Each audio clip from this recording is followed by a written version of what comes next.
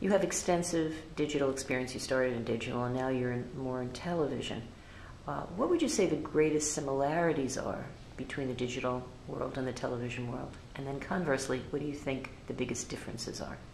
Yeah, so moving from TV, from digital to TV has been interesting. It was, and if I can just say one thing before that, before I answer your question, the reason why I did this was because I heard the pressure that the marketers had in my last job at Forrester, working with CMOs, of trying to understand the whole marketing mix, not just the digital piece as a standalone. They understood that this is not a one-shot deal and we're going to move everything from one place to the other, but that they have to work together. So looking at the similarities are that it's media. It's a hard product to completely wrap your hands around because you don't know exactly what you're getting all the time. In digital, it's a little bit better than TV, but you still don't always know.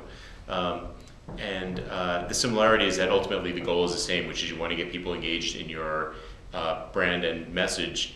The subtle difference there is that TV is more of a broad reach medium and digital is much more of an actionable medium, just at a superficial level. But ultimately, the goal of TV is to reach customers, just like the goal of digital is just difference in the reach and the span of who you're trying to reach with what message. The differences are substantial. I think there's probably more differences than there are similarities. TV gives you emotion, TV gives you reach, TV gives you a brand identity. Digital has never really been proven to do those things except in very small doses. But on the other hand, digital is great for being very targeted, being able to drive sales on a moment's notice, being able to be real time, which is where audiences have behaved, and being very flexible as a medium. It's a lot harder to create a new campaign in TV in a couple of days, whereas in digital you can create one in a couple of hours. So the differences are definitely broader than the similarities. I think the intersection of that is that ultimately the goal is the same, which is to drive sales. So that's how I sort of see the two working together. It sounds to me then that the deficiencies of one are offset by the abilities of the other. It should be fairly easy to bring them together, but it isn't. How do you think we can bring them together in a way that is comfortable for all and makes sense? Yeah, I think the key, going back to our earlier conversation, is about the measurement issue. The challenge is it's not that they don't compete with each other. They do complement each other really well, actually. They're almost like media that are meant to be complementary to each other. But we haven't figured out the measurement or the attribution to show how the customer's journey flows through them.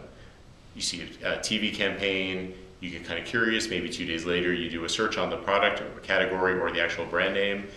You get to the website, you surf around a little bit, but you don't buy at that point, or you go to Amazon or Target.com and you make a decision that way, or you walk into the store. But you can't, how well you can attribute the TV campaign to the digital actions that result in the actual cash register ringing, that's where we haven't figured out the science yet to make that a perfect art. And people have taken many stabs at that, but that is where within the digital sphere, people have started to understand that because you can watch people's digital footprints. But understand the impact that traditional media, whether it's TV or print, is having on that digital footprint. That's where we still haven't figured out the science. That's always been the challenge in traditional media. You know, the old saying, I know... if it's percent of my media. Percent of my media is more effective, I just don't know which percent.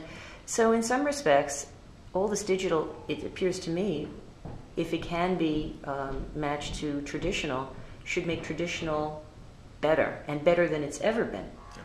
And yet I sense there's this pushback or fear of the unknown to get it to happen quickly. What do you attribute the lag to?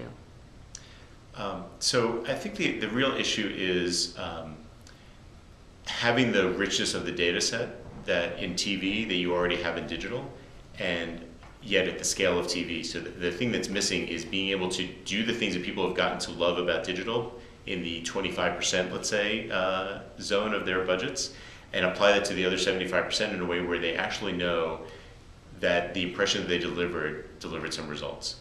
So, and we could prove that data today. We have the insights to be able to prove the value of TV advertising. It's the integration of those data sets that I would say there's two reasons why we haven't moved that ball forward yet. One is the maturity of the data set on the TV side, and the other is the established TV industry doesn't really feel the pressure to change, or they haven't until 2014 upfronts, where the industry actually continues to grow and continues to grow at small numbers percentage-wise, but it's a very large industry. And like any industry, whether it's financial services or the auto industry or any industry that has had a long, successful track record, if they don't feel the need to change, they're not going to change. But now you see, especially in the last half of 2014, many media companies realizing that the old way of doing business is under pressure. And if they don't change their TV business, it's going to impact their overall business. So you've seen Turner and NBC talk about the new ways in which they're approaching data to support their ad sales. You've seen some turmoil in terms of people losing their jobs in the industry. So you've seen enough change that the pressure is finally on TV to make those changes. And I think that's going to be the most fundamental piece of this, is people like us proving that there is a reason to change, but then those big companies also saying, yes, I need to change, I understand that now. So I think that's where we're on the precipice of, and I think in the next 5 years we'll see some dramatic change in TV, more so than you've seen in the 50 years of TV advertising, but even more so than you've seen in the last, say, 5 years of digital advertising. I think the whole industry is going to make some major shifts.